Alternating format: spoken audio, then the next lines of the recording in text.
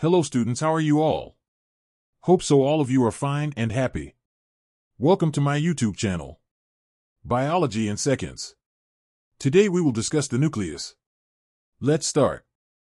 Students now the nucleus. तो centre से start करते हैं। बाहर हमने अब कवरिंग कर ली, सेल वॉल कर ली, अब सेंटर से शुरू करते हैं। तो सेंटर में मौजूद है आमतौर पर दैट इज द न्यूक्लियस। ठीक है, सो nucleus, this is the structure of nucleus. यहाँ पर आप देख सकते हैं कुछ पहले बेसिक और इंपॉर्टेंट इन्फॉर्मेशन इसके हवाले से देख लेते हैं, न्यूक्लियस के हवाले से। तो it was discovered by Robert brown इन 1831। ठीक है, MCQ, who discovered and in which year? 1831। इसका function, it control all the activities of the cell, खास तौर पर उसका मेटाबॉलिज्म, और इसके पास है जेनेटिक इंफॉर्मेशन। क्लियर, कि जितने भी सेल के अंदर जो कुछ भी है, सेल का बनना है, उसने किस तरह से काम करना है, everything will be stored over here. Clear, genetic information. और एक बहुत ही अहम MCQ याद रखना है न्यूक्लियस के एतबार से। आपने स्लाइड प्रिपरेशन तो की होगी, मैट्रिक में भी की होगी, FSC में भी की होगी, प्रैक्टिकल्स के लिए। तो आपको पता है ना कि जब भी आप स्लाइड को देखते हैं तो उसमें सबसे प्रोमिनेंट क्या चीज नजर आती है? कोई और ऑर्गेनल आपको सही तरह से नजर आ रहा होता है? नहीं ना। तो सबसे इंपॉर्टेंट, मोस्ट प्रोमिनेंट क्या चीज होती है? और कुछ नजर आए ना आए तो उसमें मोस्ट प्रोमिनेंट ऑर्गेनल मतलब न्यूक्लियस जरूर नजर आएगा आपको। ठीक है, न्यूक्लियस जरूर नजर आएगा आपको उसमें। So that is the reason it is the most prominent organelle of the cell. याद रखिएगा, इंपॉर्टेंट MCQ है। अब इसके अलावा एनिमल सेल्स में it is central. Animal cells में कहां पर, इसके लोकेशन के एतबार से हम बात करें, सेंट्रल होता है, सेंटर में मौजूद है। प्लांट सेल्स में ये पेरिफेरल होता है। Clear, it is peripheral. और सेल्स की कुछ कैटेगरीज हैं upon the number of nuclei. ऐसे सेल्स जिनमें एक न्यूक्लियस है पर सेल, एक सेल है उसमें एक न्यूक्लियस, वन न्यूक्लियस पर सेल, उन्हें कहते हैं मोनोन्यूक्लिएटेड सेल्स। Clear, मोनोन्यूक्लिएटेड cell. उसकी example I cell, liver cell, kidney sales and the smooth muscles. ठीक है, हमारे जो स्मूथ मसल्स हैं they are the मोनोन्यूक्लिएटेड sales. Bye nucleated sales, ऐसे सेल जिनमें दो न्यूक्लियाई हैं पर सेल, एक सेल के अंदर दो न्यूक्लियस हो। तो एक तो पैरामीशियम, याद होगा आपको, मैक्रोन्यूक्लियस और माइक्रोन्यूक्लियस। और दूसरा फंगल हाइफी, जो डाइकैरियोटिक है। ठीक है, जिसमें दो, जब उनमें वो प्लाज्मोगैमी के बाद कैरियोगैमी होती है तो तब उसमें जो एक ही सेल के अंदर दो न्यूक्लियस मौजूद होते हैं। And multi nucleated more than to, याद रखना है। इसका फिगर क्या है? 2+ होगा तो वो कहलाएगा मल्टी न्यूक्लिएटेड। और इसमें स्केलेटल मसल सेल एक तो हमारा, पहली बात, और दूसरा प्लाज्मोडियल slime, chapter number 7, kingdom protista. Clear, तो उसमें फंगस लाइक प्रोटिस्ट में आपने पढ़ा था, प्लाज्मोडियल slime, multi nucleated mess, third उसमें 30 सेंटीमीटर उसके वो जो है वो एरिया 1 फुट के करीब। सो वो एग्जांपल है इसकी, मल्टी न्यूक्लिएटेड मैस की। इसके अलावा एक और भी एग्जांपल है, that is giant amoeba, the पिलोमिक्सापेलास्ट्रिस, it is also multi nucleated cell. Clear, चले अब आते हैं जरा इसके पार्ट्स के ऊपर। अब पार्ट्स में सबसे पहले तो स्टार्ट करेंगे इसकी मेम्ब्रेन्स पे, चूंकि ये डबल मेम्ब्रेन बाउंडेड ऑर्गेनल है, याद रखना है। ठीक है, it is double membranous organelle, मतलब दो मेम्ब्रेन्स हैं। डबल मेम्ब्रेन्स में हमारे पास 3 ऑर्गेनल्स हैं। एक तो प्लास्टिड्स, अब प्लास्टिड्स में आपके 3 है, क्लोरोप्लास्ट, क्रोमोप्लास्ट और ल्यूकोप्लास्ट। 3 वो हो गई, प्लस न्यूक्लियस, प्लस हमारे पास मौजूद है माइटोकॉन्ड्रिया। तो ये ऐसे 3 कैटेगरीज हैं जिनके पास डबल मेम्ब्रेन्स हैं। तो यहां पे देखिए, ये बाहर की तरफ है आउटर न्यूक्लियर मेम्ब्रेन, और अंदर वाली ये वाली जो आपको नजर आ रही है, this one, so this is the inner nuclear membrane. अब जो आउटर न्यूक्लियर मेम्ब्रेन है, it is continuous with endoplasmic reticulum. ठीक है, इसके बाहर क्या है, इसके साथ अटैच्ड है एंडोप्लाज्मिक रेटिकुलम। आगे चल के नेक्स्ट लेक्चर में पढ़ाऊंगा आपको। ठीक है, तो इसी आउटर न्यूक्लियर मेम्ब्रेन की बात ये कॉन्टिन्यूअस होती है विद द एंडोप्लाज्मिक रेटिकुलम। और कौन सा endoplasmic reticulum? Rough endoplasmic reticulum usually. और ये inner nuclear membrane, it contains the nucleoplasm, मतलब कि जो कुछ भी इस न्यूक्लियस के अंदर जो मैट्रिक्स है इसका, वो सारा का सारा किसने होल्ड करके रखा हुआ है, किसने कंटेन किया हुआ है? That is the inner nuclear membrane. इसके अंदर सारा कुछ मौजूद है। अब इन दोनों के दरमियान में यहां पर मौजूद है पेरी न्यूक्लियर स्पेस। यहां पर इन दोनों के दरमियान में, between the outer nuclear membrane and inner nuclear membrane, there is a space which is called as peri nuclear space and it is fluid filled. Clear, खाली नहीं है, इट इज फ्लूइड फिल्ड। इन दोनों को कलेक्टिवली कहते हैं, outer nuclear membrane और inner nuclear membrane को collectively कहते हैं न्यूक्लियर एनवेलप। क्लियर, चलिए अब आते हैं जरा, ये देखिए यहाँ पर आपको ये ऑरेंज कलर के कुछ ऐसे सुराख से नजर आ रहे हैं। These are called nuclear pores, they are called nuclear pores, they are made up of special protein. MCQ याद रखें, nuclear pores, they are made up of special protein called न्यूक्लियोपोरिन, न्यूक्लियोपोरिन। और दे वेरी इन नंबर, इनका जो number है वो बहुत widely very करता है। और इनका फंक्शन क्या होता है? They control the trafficking between the nucleoplasm and the cytoplasm. जो कुछ इसके बाहर है, जो कुछ अंदर, अंदर से बाहर, बाहर से अंदर कुछ चीज आ जा रही है तो उसको कंट्रोल कर रहे हैं। सो they control the traffic of substances between nucleoplasm and the cytoplasm. Is that clear? अब दो तरह के हमारे पास आमतौर पर सेल्स होते हैं, एक क्लासिफिकेशन के एतबार से, एक होते हैं डिफरेंशिएटेड सेल्स और दूसरे होते हैं अनडिफरेंशिएटेड सेल्स। पहले तो इनमें थोड़ा सा डिफरेंस देख लें इनमें। तो अनडिफरेंशिएटेड सेल वो सेल है जो मजीद डिवाइड होने की एबिलिटी रखता है, क्लियर, और जिसका अभी तक फाइनल फंक्शन जिसको असाइन नहीं हुआ। एक तो मजीद डिवाइड हो सकता है और दूसरा जो है उसको भी फाइनल फंक्शन, उसका जो स्पेशलाइज्ड फंक्शन है असाइन नहीं हुआ, वो कहलाता है अनडिफरेंशिएटेड सेल। जैसे कि एग सेल, ठीक है, अब इसमें से अब इसके अंदर जाइगोट बनेगा, फिर उसके बाद आगे ब्लास्टोमियर्स एंड ऑन, और उसके बाद एम्ब्रियोनिक लेयर्स एंड, मतलब अभी लंबा काम है। ये जैसे स्पर्मेटोगोनिया से क्या बनते हैं, स्पर्मेटोसाइट्स, प्राइमरी स्पर्मेटोसाइट्स के बाद सेकेंडरी स्पर्मेटोसाइट्स, सेकेंडरी स्पर्मेटोसाइट्स के बाद spermatids, so all these are undifferentiated sales, clear. अब इनके अंदर जो नंबर ऑफ पोर्स है दैट इज 30,000 पर न्यूक्लियस, एक न्यूक्लियस के अंदर जो अनडिफरेंशिएटेड सेल्स होते हैं जैसे कि एग सेल। और जो डिफरेंशिएटेड होते हैं, डिफरेंशिएटेड सेल उस सेल को कहते हैं जो मजीद डिवाइड नहीं होने वाला, ठीक है, पहली बात, और उसके पास एक स्पेशलाइज्ड फंक्शन है, लाइक द एरिथ्रोसाइट और द रेड ब्लड सेल और the white blood cell, like neutrophil, like monocyte, like lymphocyte, like B lymphocyte, like T lymphocyte. तो इनके पास अपना अपना अपना एक फंक्शन है, स्पेशलाइज्ड फंक्शन है, और ये मजीद डिवाइड नहीं होने वाले, clear, like the sperms, they do not further divide, clear, RBCs, the mature RBCs, they further do not divide। अच्छा, यहां पर वो मेरे कहीं जहन से एक चीज निकल ना जाए, मैं यहां पर पहले आपको मेंशन करता चलूं कि एनिमल्स में एरिथ्रोसाइट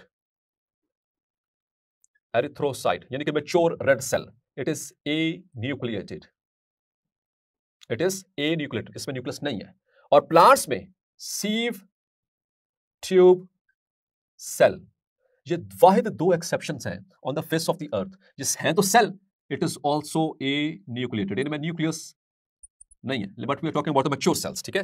रेड ब्लड सेल जो है, जब ये इसकी फॉर्मेशन हो रही होती है, यानी कि जब ये एरिथ्रोपोइसिस के प्रोसेस से गुजर रहा होता है, जब इसकी सिंथेसिस हो रही होती है, तो तब पहले बनता है एरिथ्रोब्लास्ट। तो एरिथ्रोब्लास्ट के अंदर न्यूक्लियस है, but when it becomes erythrocyte the nucleus is removed, clear.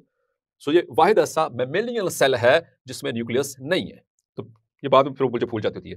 So now the differentiated sales like the erythrocyte, it has got 3 to 4 nuclear pores पर न्यूक्लियस, एक न्यूक्लियस में 3 से 4 सेल, क्लियर। तो ये एमसीक्यूज के लिए अपने मार्क कर लें। अब आते हैं जरा कि इसके अंदर क्या है, जो कुछ इस इनर न्यूक्लियर मेम्ब्रेन के अंदर उसे क्या कहलाता है, न्यूक्लियोप्लाज्म, जिसको कहते हैं karyoplasm, Cairo for nucleus, clear. तो nucleoplasm the cytoplasm of the nucleus, it is a transparent, पहली बात है transparent. Number 2, it is semi fluid, मतलब मुकम्मल तौर पर पानी नहीं है, इसमें कुछ चीजें हैं, डिसॉल्व्ड सब्सटेंसेस हैं। So it's a semi fluid ground substance and it's a mixture है, बहुत सारी चीजों का मिक्सचर है। किस चीज के इसमें मिक्सचर में, यानी कि इसमें न्यूक्लियोप्लाज्म में क्या क्या पड़ा हुआ है, प्रोटीन्स पड़ी हुई है, बहुत सारी प्रोटीन्स पड़ी हुई है। इसके अंदर बहुत सारे एंजाइम्स हैं, like the DNA polymerase, like the RNA polymerase for transcription and replication, clear. और इसके अलावा एक और एंजाइम एंडोन्यूक्लियोसिस, ठीक है, द रिस्ट्रिक्शन एंडोन्यूक्लियोसिस, वो मौजूद हैं। इसके अलावा फ्री न्यूक्लियोटाइड्स हैं, क्योंकि जब रेप्लिकेशन होनी है तो न्यूक्लियोटाइड्स की जरूरत पड़नी है, तो वो इसलिए मौजूद है, पहले से सामान मौजूद है न्यूक्लियोटाइड्स। और कुछ आयंस, मेटल आयंस, जैसे कि मैग्नीशियम, ठीक है, जैसे कि मैग्नीशियम, और हिस्टोन प्रोटीन्स हैं या फिर नॉन हिस्टोन प्रोटीन्स हैं। हिस्टोन का तो पता ही है, that takes part in the formation of chromatin, histone the positively charged protein, ठीक है। और इसके अलावा कोई नॉन हिस्टोन प्रोटीन्स भी होती हैं, ठीक है, इसके अंदर मौजूद न्यूक्लियोप्लाज्म के अंदर, क्लियर। सो ये है चीज न्यूक्लियोप्लाज्म या इसका कैरियोप्लाज्म या न्यूक्लियोप्लाज्म और साइटोप्लाज्म ऑफ द न्यूक्लियस। अब आते हैं जरा नेक्स्ट पार्ट की तरफ, दैट इज द न्यूक्लियोलस, ठीक है, the darkly stand body in the nucleus, जो सबसे प्रोमिनेंट है, ये देखिए न्यूक्लियस के अंदर सबसे प्रोमिनेंट नजर आ रही है आपको, डार्कली स्टेन्ड, डार्क है, बहुत ज्यादा डार्क है। It is bounded by no membrane, इसके ऊपर कोई मेम्ब्रेन नहीं है। Number 2, 1 or more in nucleus, most of the time ये एक होता है न्यूक्लियोलस, बाज़ औक़ात there are more than 1 nucleoli, ठीक है। अब ये इसका मैंने आपको समझाने के लिए इसकी फर्दर एक डायग्राम बनाई, जिसमें न्यूक्लियोलस को डिवाइड किया गया है 2 रीजन्स में। ये सेंट्रल रीजन है, इसमें धागे धागे नजर आ रहे हैं आपको, it is central fibril area, ये सेंटर में और ऐसे धागे नुमा फाइबर, ठीक है। ये फाइब्रिल क्यों है, क्योंकि इसके पास मौजूद है heavy molecular weight ribosomal RNA thread like structure, ribosomal DNA also thread like structure. तो इस वजह से ये जो सेंट्रल पोर्शन है न्यूक्लियोलस का, ये थोड़ा सा फाइब्रिल है, धागे नुमा। और इसका जो पेरिफेरल है, पेरिफेरल किसे कहते हैं, अवे फ्रॉम द सेंटर, जो साइडों पे हो, वहां पर देखिए जैसे दानेदार अपीयरेंस है, ग्रेनुलर है। तो जब भी सेल में ग्रेन्यूल की बात आए, ग्रेनुलर स्ट्रक्चर की बात आए, तो इसका मतलब वहां पे there must be something concerned with ribosome, clear. तो ये पेरिफेरल जो ग्रेनुलर रीजन है, इसमें प्रिकर्सर्स मौजूद हैं, किसके, राइबोसोम्स के। प्रिकर्सर्स मतलब वो सब्सटेंसेस, वो मटेरियल्स जिससे मिलकर के बनना है राइबोसोम, क्लियर।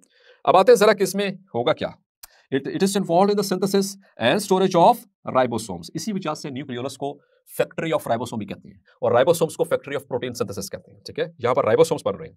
इसके अलावा डियर स्टूडेंट्स, ये अपीयर कब होते हैं, ये इंपॉर्टेंट चीज आपके लिए। दे अपीयर ड्यूरिंग इंटरफेज।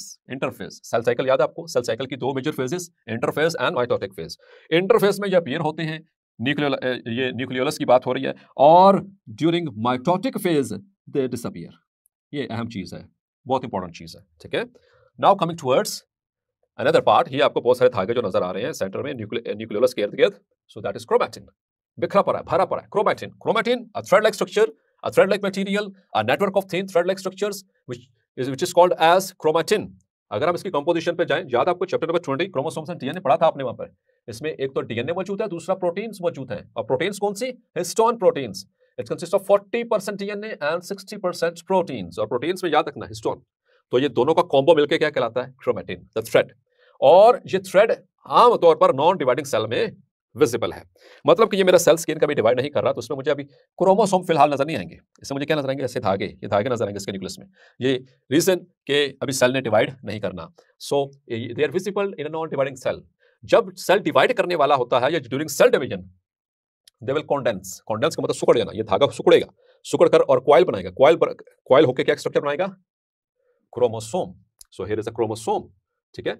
अच्छा डियर स्टूडेंट्स, एक जो इंपॉर्टेंट कॉन्सेप्ट है क्रोमोसोम से रिलेटेड, वैसे तो सेल साइकिल में डिस्कस हुआ और आगे चलकर होगा, कि जो क्रोमोसोम है ये एक क्रोमैटिड को भी कहते हैं। वन क्रोमैटिड वन क्रोमोसोम भी होता है, और टू क्रोमैटिड वन क्रोमोसोम भी होता है। दो क्रोमैटिड से भी एक क्रोमोसोम बनता है, और एक क्रोमैटिड भी एक क्रोमोसोम होता है। सो एनीवेज, ये बाद में कहीं स्किप ना हो जाए, तो इसलिए पहले बता दिया आपको। तो ये क्रोमोसोम, अब ये देखिए दो क्रोमैटिड से बना हुआ है। It is true chromatid one chromosome. इसके ऊपर वाले देखें, ये आर्म्स हैं, ये नीचे वाले आर्म्स हैं। ऊपर वाले कहलाते हैं शॉर्ट आर्म्स, नीचे वाले कहलाते हैं लॉन्ग आर्म्स। और यहाँ पर एक कंस्ट्रक्शन, ऐसे कहते हैं primary constriction, which is called centromere. It's called centromere. ये अंदर की तरफ क्रोमैटिड्स को ऐसे जोड़ करके रखेगी, और ये बाहर की तरफ निकली हुई है। ये फिर बाहर की तरफ निकलती है और वहां पर एक स्ट्रक्चर बनाती है, जिसे कहते हैं काइनेटोकोर। और ये वही रीजन है जहां पर आकर के जो काइनेटोकोर स्पिंडल फाइबर्स या काइनेटोकोर माइक्रोट्यूब्यूल्स आकर के अटैच होती हैं और इसको अलाइन करती हैं, ठीक है, ड्यूरिंग सेल डिवीजन। क्लियर? और यहां पर कुछ क्रोमोसोम्स में मौजूद होती है एक सेकेंडरी कंस्ट्रक्शन। इस सेकेंडरी कंस्ट्रक्शन को क्या कहते हैं? NOR, that is nucleolar organiser reason. इसका फायदा क्या है? आपने पढ़ा हुआ है ड्यूरिंग सेल डिवीजन, जब प्रोफेज एंड हो रही होती है तो न्यूक्लियोलस डिसअपीयर हो जाता है, और जब टीलोफेज होती है, जब न्यूक्लियस दोबारा से बनता है, तो तब ये रीअपीयर हो जाता है। तो इसकी असेंबली, इसकी ऑर्गेनाइजेशन और डिसऑर्गेनाइजेशन में इस सेकेंडरी कंस्ट्रक्शन का रोल है, ठीक है। और ये पूरा क्या कहलाता है? Chromatid. Clear? So this is a chromosome. और सेंट्रोमियर और उसके एंड्स जो होते हैं, उनको टेलोमेयर्स भी कहते हैं। आगे चलकर शायद फिर आगे डिस्कशन आए। और डियर स्टूडेंट्स, इनका जो नंबर होता है क्रोमोसोम का, for species it is specific. For a species it is specific, like in human, in the homo sapien, in me and you and all of you which you are watching, it is 46. It is 46. Frog, Rana sab, means the Rana tigrina, uske andar 26. Chimpanzee, the primates, they have got 48 chromosomes. The fruit fly, Drosophila melanogaster, it has got 8 chromosomes. Onion, प्याज, बहुत मजे की चीज है जो हम खाते हैं. So in salads, in our cookings, so it consists of 16 chromosomes. Pea, it's a garden pea, clear? It's a garden pea. Consists of 14. Mendel का याद आपको, 14 traits, 14 chromosomes. और माउस, it consists of 40, ठीक है. एंड पोटैटो, तकरीबन हर हांडी में डलने वाला पोटैटो, 48. सो ये कुछ नंबर है, ये इनके सोमैटिक सेल्स में. और याद रखना कि जो गैमीट सेल्स होते हैं, इन द गैमीट सेल्स, उसमें हाफ नंबर होता है, दे आर हैप्लॉइड. अच्छा, यहां से जरा हैप्लॉइड और डिप्लॉइड का कॉन्सेप्ट भी डिस्कस कर दूं. तो आमतौर पर ऐसे क्रोमोसोम, ऐसे सेल्स जिसके न्यूक्लियस के अंदर क्रोमोसोम की दो कॉपीज हों, या उसमें पेयर्ड क्रोमोसोम्स हों, तो उसे कहते हैं डिप्लॉइड सेल, ठीक है. और ऐसा सेल जिसमें हर क्रोमोसोम की एक कॉपी हो, या फिर उसमें अनपेयर्ड क्रोमोसोम हो, तो वो कहलाते हैं haploid cells. Clear? So that is about the nucleus. Students, कुछ एमसीक्यूज आपके लिए अरेंज किए मैंने टू चेक कि आपने कितने गौर से सुना मेरा lecture. So first of all, the nuclear pores are made up of special proteins called. तो न्यूक्लियर पोर एक खास किस्म की प्रोटीन से बनते हैं. आर द हिस्टोन्स, और द पेलेंस, और द फ्लैजेलेंस, और the न्यूक्लियोपोरिन. Yes, you are right, it is न्यूक्लियोपोरिन, ठीक है. Using the common sense, nuclear pores, न्यूक्लियोपोरिन. Now the number of chromosomes in the gametes of garden P R. तो अभी हमने garden pea के हवाले से बात की, तो कितने क्रोमोसोम्स हैं? 14. तो क्या ख्याल है, 14 को कर दूं? हाँ, यहाँ पर 14 नहीं आएगा. I am talking about the gametes. तो gamete sales they are haploid, तो मतलब 14 का half means 7. Clear? Now the cytosol, the soluble part of the cytoplasm, contains dash% water and dissolved substances. 50%, 100%, 90%, or 80%. Yes, yes, you are right. It is 90%. Now the middle lamella, the first wall to be found between the two primary cell walls of the neighboring cells is middle lamella. In the plants, it contains dash and inorganic salts. So इसमें क्या चीज है? Cellulose, chitin, pectin, or lignin. Yes. Yes, this is pectin. Clear? Pectin. Now, the cell wall is absent in all except dash cells. ये नीचे कुछ cells हैं, इन सब में cell wall नहीं है, सिवाय एक के. So animals में cell wall होती है, animal cells में होती है, नहीं होती. Protozoans, the animal like protist, उसमें होती है, नहीं होती. Mycoplasmas, ये वाहिद ऐसा prokaryotes के ग्रुप है जिसमें cell wall नहीं होती. So the only option is Mycetozoa, the fungus like protists. The fungi like protists, इनकी सेल वॉल सेलुलोज से बनती है. So the option is delta. Now the nucleolus have dash granular region that contains precursors of ribosomes. तो ribosomes कहाँ पर कौन सा reason है? बाहर वाला, ठीक है. So क्या वो सेंट्रल है, पेरिफेरल है, एंटीरियर है, पोस्टीरियर है? So it is peripheral granular region. Here. Now the cytoplasm of prokaryotes lack dash and membranous organelles. तो दो चीजें बताई थी कि साइटोप्लाज्म जब मैंने पढ़ाया कि उसमें दो चीजें ऐसी हैं जो कि डिफरेंशिएट करती हैं साइटोप्लाज्म की फ्रॉम यूकैरियोट्स और प्रोकैरियोट्स को. एक तो मेम्ब्रेनस ऑर्गेनेल्स जो कि प्रोकैरियोट्स में नहीं होते, और दूसरा राइबोसोम्स, प्रोटीन्स, क्रोमैटिन या फिर cytoskeleton. Yes, you are right, it is cytoskeleton. And RBCs, the erythrocytes, have dash nuclear pores पर सेल.